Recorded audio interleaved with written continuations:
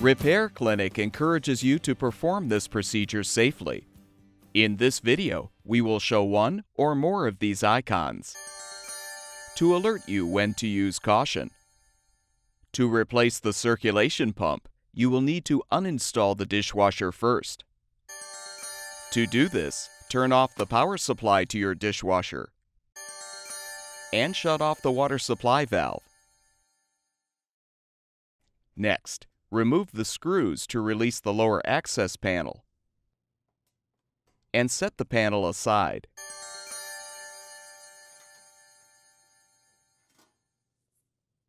Disconnect the water supply line from the inlet valve.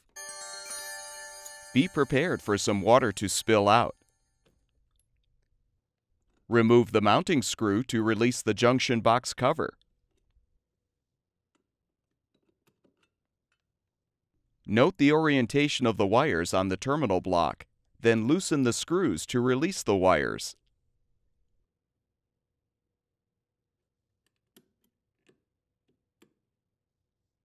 Remove the screw to detach the wire strain relief bracket.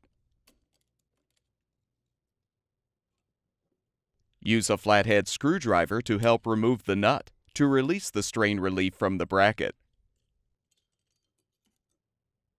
Next, disconnect the drain hose from the sink or garbage disposer and feed it through the cabinet. Open the dishwasher door and remove the mounting bracket screws.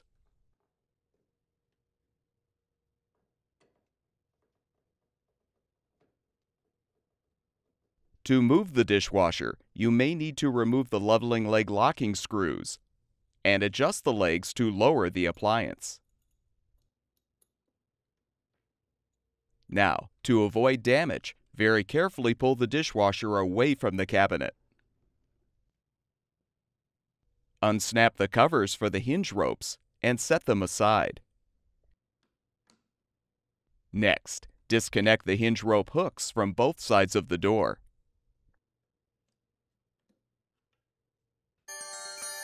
Open the dishwasher door and remove the screws securing the outer door panel.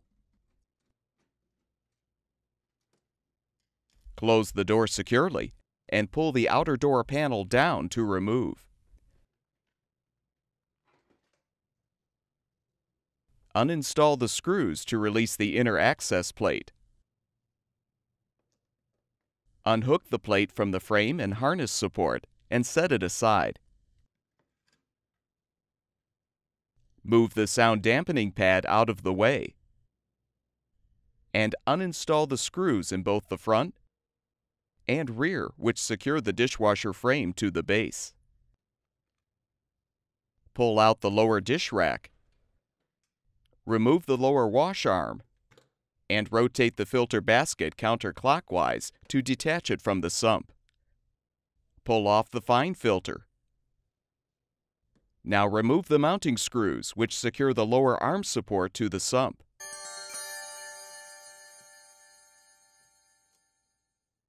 Uninstall the screws securing the sump supports and remove the supports and screws.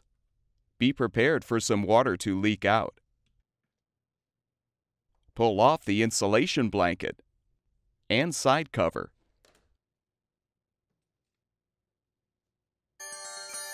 Now carefully tilt the dishwasher back so its rear panel rests on a blanket or carpet.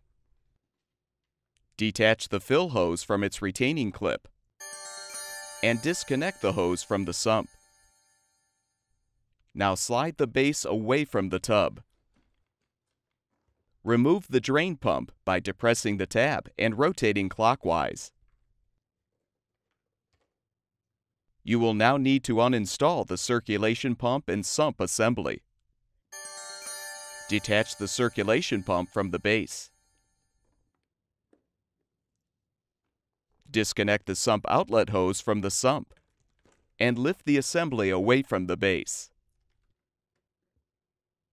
Now loosen or remove the clamps securing the circulation pump to the heater housing seal and detach the old pump. Be aware this may require some effort.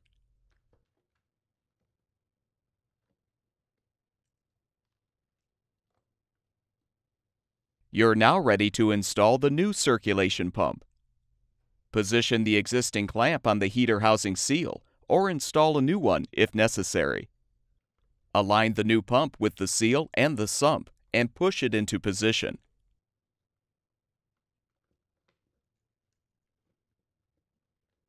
Tighten the clamp. Now transfer the wires from the old pump to the new one.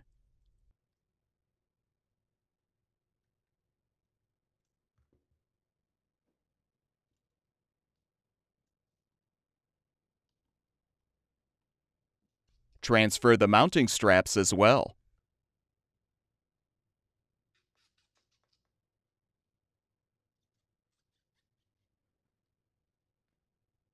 Reconnect the sump outlet hose to the circulation pump and sump assembly. Position the assembly on the base and secure it with the mounting straps.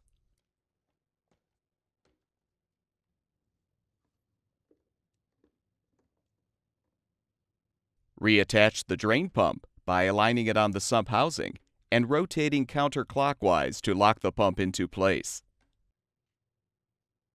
Slide the base in so it aligns with the tub. Reconnect the fill hose and secure the hose under the retaining clip. Now carefully lift the dishwasher to its upright position. Realign the side cover.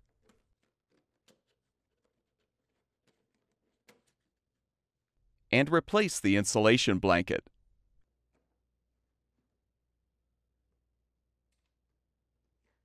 Reposition the sump supports and secure them with the screws.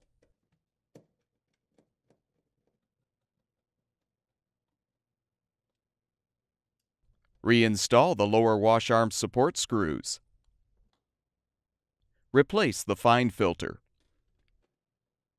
Replace the filter basket in the sump by rotating it clockwise to lock it into place. Reinstall the lower wash arm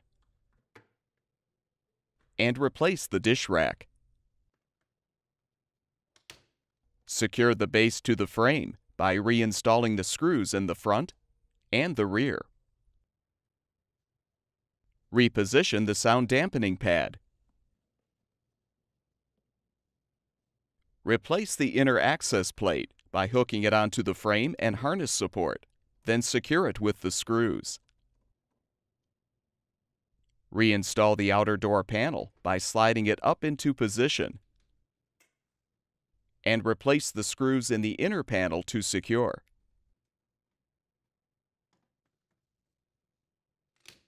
Reconnect the hinge rope hooks on both sides of the door. Replace the covers.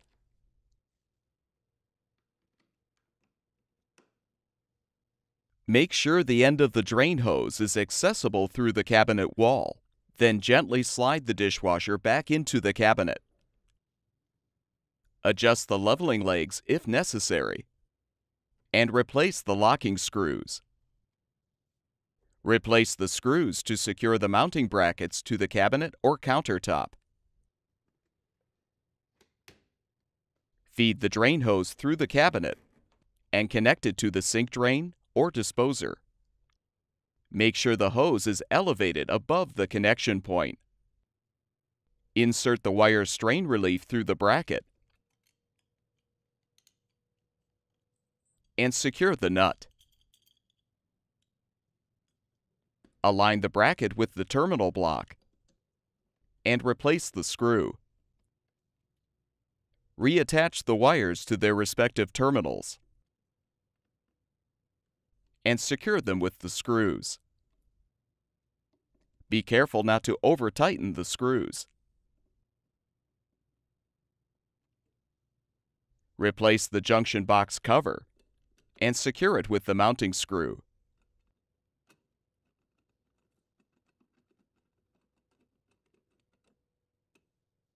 Reconnect the water supply line to the inlet valve.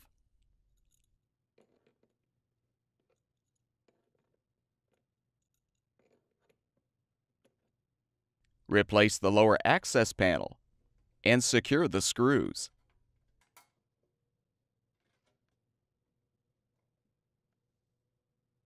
You're now ready to turn the water supply back on, as well as the power, and confirm that the dishwasher is functioning properly.